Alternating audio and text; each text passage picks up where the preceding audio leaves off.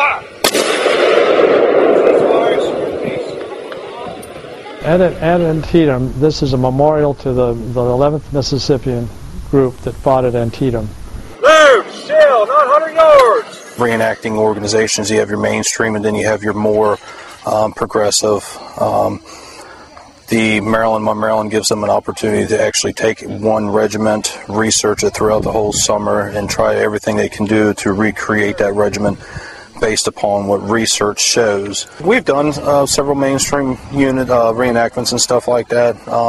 The battle scenarios, I mean, they're what they are. They're battle tacticals, which shows the public what movements and maneuvers may have looked like out on the field. The progressive side of it, when you have smaller guys that are really research-oriented, there's more of a chance that you're going to have a one-on-one with the public. And when you have that one-on-one with the public, it makes everything worthwhile.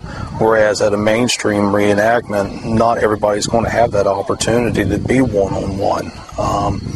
So when you do a progressive style of event, that's where your research, your time and effort really pays off, because not only are you commemorating to be as closely as to what the guy that you're representing was, but you're also displaying what that individual may have looked like, experienced, to the closest that modern day is going to allow you to anybody as a spectator. You research everything from your role, your character, all the way down to the uniforms that you wear, what the different scenarios are, and then when you take all these the research into consideration, what you try to do is you build your kit based off of what historical research suggests, which takes a lot of time in order to do. So, for an example, a certain regiment was wearing a certain style of jacket. The guys are going to research it, find the original piece. They'll make patterns off of it, and then after that, a lot of them will go ahead and try to reconstruct those using the same methods that they used back then, which more or less is thread, needle, and hand, and a lot of hand work involved.